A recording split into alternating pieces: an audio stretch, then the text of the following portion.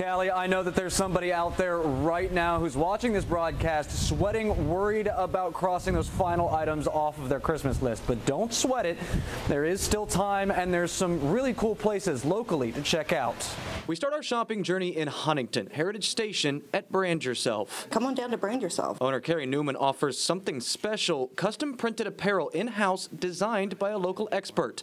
On top of that, you'll find handcrafted jewelry, bags, and hats perfect for personalized gifting. It's really important to have a good variety of local apparel and different designs that we come up with in-house. And hey, they're having a big sale.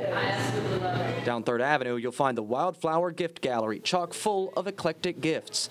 From Marshall-themed refrigerators to custom lighting fixtures, local art to jewelry and yard decoration, you'll find it here. I actually got something for my mom here.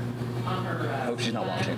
Another bonus, owner Judy Davis will help you find the perfect gift and wrap it for you. I can kind of help them, guide them, depending on what that person likes. Take a trip along I-64 to find a West Virginia classic, Blinko glass. All of the glass in store is 15% off, and there's plenty left. We love to shop at Blinko because it is made here, and you can collect items year to year. Want the glass but live closer to Charleston? Find it at the West Virginia Marketplace in the Capitol Market. We don't like to be the norm. They've also got unique foods, local crafts, even a treat for man's best friend, dog bones and cakes.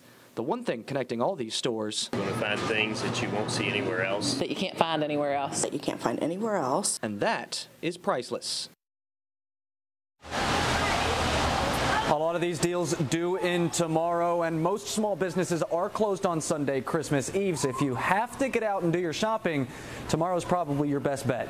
Reporting live in Huntington, Delancey, Eyewitness News.